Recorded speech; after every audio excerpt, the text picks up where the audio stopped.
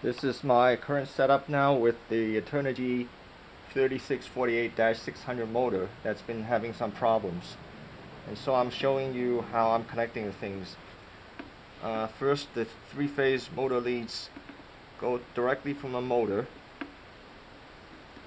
via 5mm connectors to an Aeolian XP-60A ESC, which works very well for other similar setups, and that is powered by a battery which is a Turnigy 5.0 4S, and it's sees a signal from a servo tester.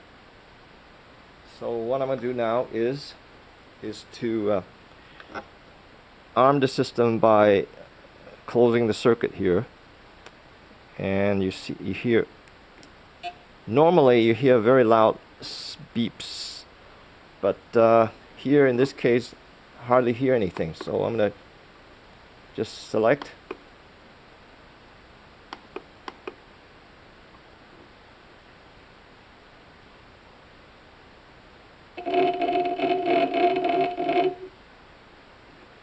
Just goes through this oscillation mode and doesn't seem to be able to decide which way it's going.